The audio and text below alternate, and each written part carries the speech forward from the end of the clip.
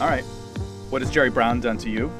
Well, he's actually pushed for billions of dollars in new taxes on things you use every day, like property, parking, hotel stays, garbage collection, utility payments, phone bills, cable bills, and burglar alarms. Let's make that sad. He even left California with $1 billion budget deficit while unemployment nearly doubled. But unfortunately, Jerry Brown's records are sealed until 2038.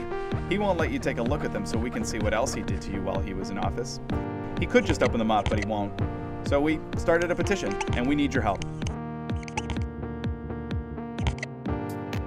Sign the petition so we can see what Brown has done to you. I'll go ahead and sign it. Cross the T's, dot the I's.